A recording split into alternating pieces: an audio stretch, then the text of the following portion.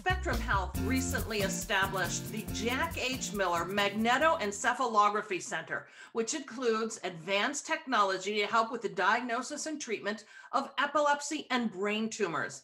MEG, as it's known, is one of the most advanced functional neuroimaging technologies available for mapping brain activity. And this new device will be the first of its kind here in West Michigan.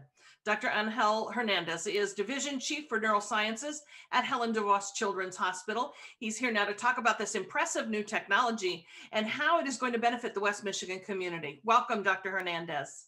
Thank you for having me. You bet. Tell me, how common is epilepsy and how many families does your team work with, in the course of time?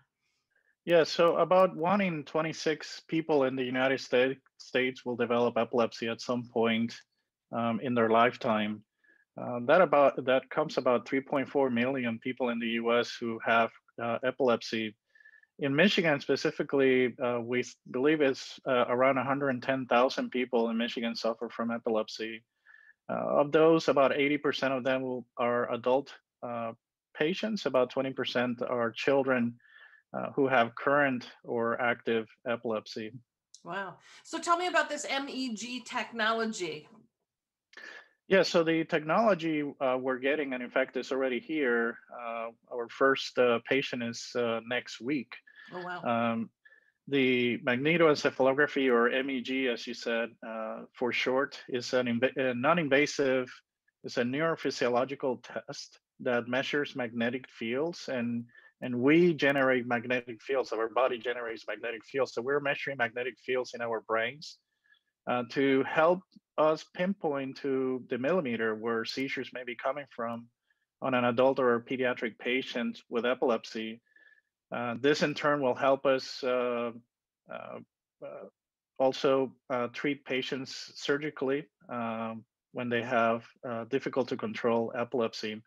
It is also a tool that we'll be using for patients with brain tumors to map out important areas of the brain, like the parts of the brain that are in charge of making you speak, make you understand, parts of the brain that makes you move your arms and your legs, etc.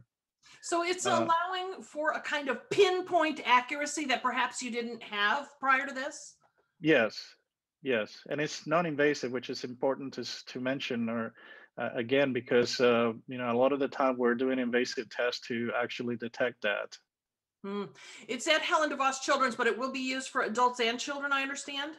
It will be used for both adult and children.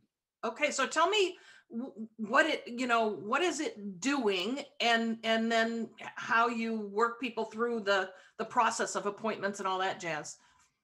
Sure. So again, this is going to be an instrumental piece of equipment in determining the most effective treatment for patients with epilepsy and brain tumors, specifically looking at their surgical options.